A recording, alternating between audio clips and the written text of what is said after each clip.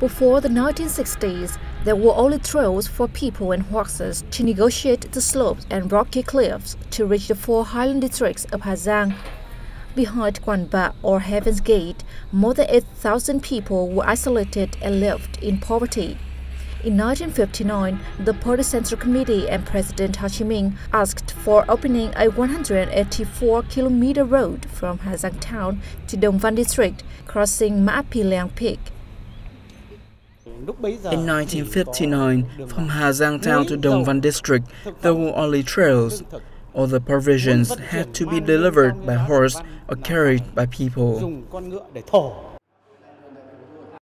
To complete the historical road, a large number of young volunteers in northern Vietnam were mobilized.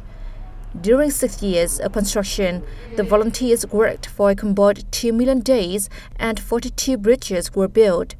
In the period, 14 people sacrificed their lives.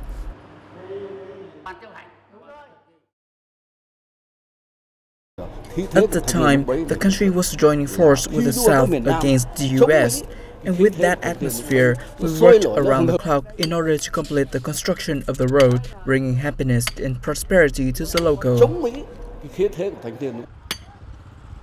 The work was difficult due to the geographical hindrances. We didn't have enough rice or vegetable to eat. We also suffered severe water shortage.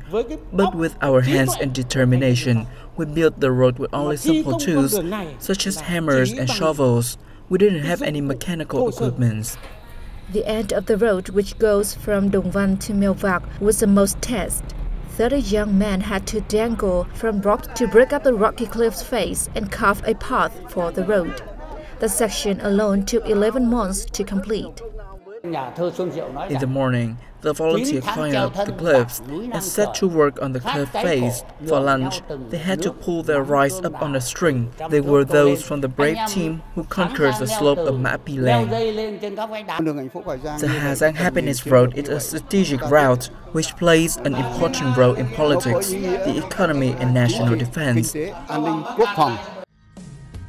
In recent years, the number of tourists visiting Hà Giang has increased significantly, especially to places such as Dong Văn Rock Plateau and Ma Pi Liang.